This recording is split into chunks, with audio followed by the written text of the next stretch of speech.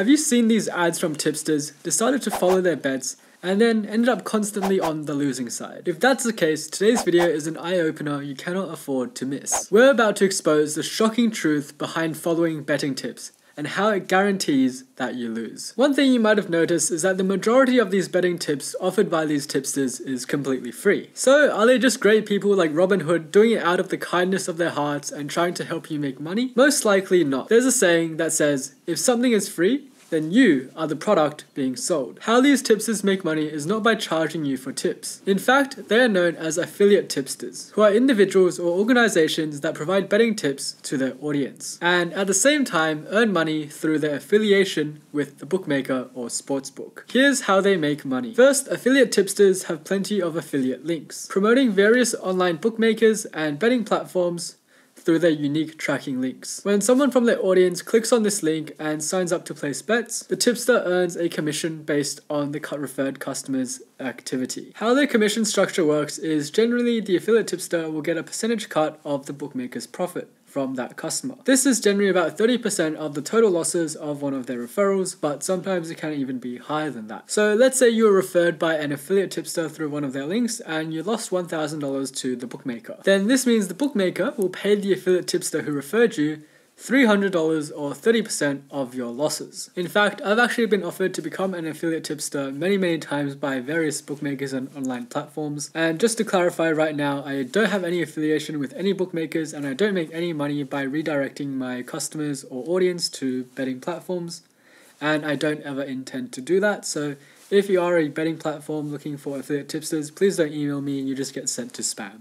So let's go over some affiliate examples. Well, firstly, just by looking at my email, we can see 1xBet is one that frequently pops up. We can see here I got an email from them saying I get a 200% bonus on a customer's first registration and I get 25% of the company's winnings on anyone who signed up with your promo code and started using 1xBet. So I'm supposed to attract the big bettors. And there's so many of these people who apparently work for 1xBet that have reached out to me. And it's honestly, all of this is just going to spam. 25% again. This guy says you'll receive 25% of the loss of registrants from your link each month. And this kind of practice isn't limited to the small bookmakers either. There's all these big bookmakers, for example, Bet365, that has a very well-known affiliate program. And let's actually check it out. So Bet365's affiliate program, Bet365 partners. We can apply now if we want to, and there's 90 million customers, 25 different payout methods, earn 30% lifetime commission across all products. So that means if a customer spends $1,000 and loses that $1,000, well, you get to keep a nice $300 of profit, which is quite a juicy payout, and that, I guess, is why all these affiliate tipsters are willing to pretend to be your friend and then actually take money from you. And you can track your revenue anywhere, anytime. Pretty cool. Very well built up program, and we can see what their partners say as well. And we can see one of their partners who's given them great feedback is Andrew Bramley from OddsChecker. OddsChecker is actually an affiliate tipster or an affiliate for Bet365. They're not really a tipster, they're more like showing you the best odds. So you think that platform is there to help punters, but really they're just redirecting you to all these different bookmakers and making money off of you. So we can see that's the case from OddsChecker here. I've just picked a random game and we can see they've sorted their odds, showed all the odds from different sportsbooks, and let's click on the Bet365 one and see where it takes us.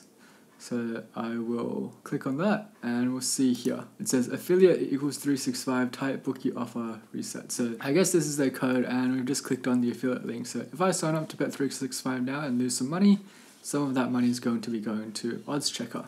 And we can see from an email I got from Woodhouse VC, it says that as outlined in our previous examples, wagering affiliates mainly earn their revenue by directing bettors to bookmakers, and primary revenue models are revenue sharing and cost per acquisition, so percentage of their revenue or a few $100s per customer, and several strategies for wagering affiliates to channel traffic towards bookmakers, such as media content such as betting tips or contrasting bookmaker odds, which is what OddsChecker does, and we can see they're even listed here. An example of one well-known bookmaker comparison site is OddsChecker. Some affiliate programs offered by bookmakers also have tiered structures, which means the more people you refer, the higher percentage payout you get. So maybe instead of 30%, you would get 40%. And this encourages tipsters to refer more and more people to maximize their profits. So now we know these tipsters' goals is not to actually help you make money, but rather to make you lose money so they get more money. Let's see how they go about doing it without you suspecting anything. So to demonstrate this, I'm going to be using one affiliate tipster. In this case, it is unfortunately Benny's Football Tips. I don't want to pick on Benny, although that probably isn't actually his real name, but we'll just use this as an example. There's a lot of other ones that are very similar out there. So firstly, from this image, boom, the first thing we see is what they're tipping is not individual bets. They're tipping ACCAs, or others known as parlays, or multis. So where they combine multiple things together into one bet, and all of them need to win at the same time for it to possibly win. So it's a six-fold bet. The odds are very, very high. And how it works is that it compounds your losses because it compounds how much the difference you're paying in the odds. The odds you're getting for each leg is already worse than the fair odds, and by compounding them and multiplying them together, it makes it significantly worse than what it was.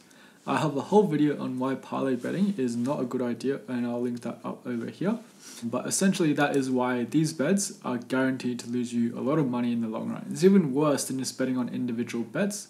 You're going to be losing a lot more in terms of percentage. Like instead of losing maybe 5%, you might be losing 30 or 40%.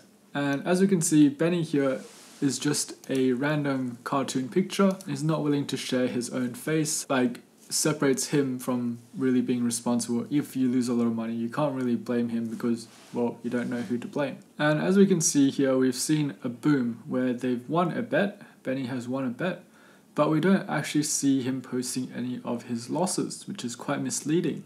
I'm sure like not all of his bets are going to win. That's statistically near impossible. And as we can see, here is a nice affiliate link to sign up here and place $10 on this, and once you've signed up, you do get some free money, but then Benny has now referred a new account and he's going to be making a lot more commission in the long run. Also, I think it would be nice if Benny actually posted some profit worm, so how much has he made or lost over time, and we can see from all his bets how much has he made rather than just posting the winning bets. It's quite misleading there. And one other thing these affiliate tipsters do is sometimes they don't put the odds that you can actually achieve. So sometimes they'll post odds where they'll say they got odds of 5, but really once you log in, you'll probably only get odds of 4 or 4.5 if you're lucky, as either the volume has moved or the price has changed the moment that they've placed their bet, and once you're on, you're too slow to get the original odd price and the price has moved.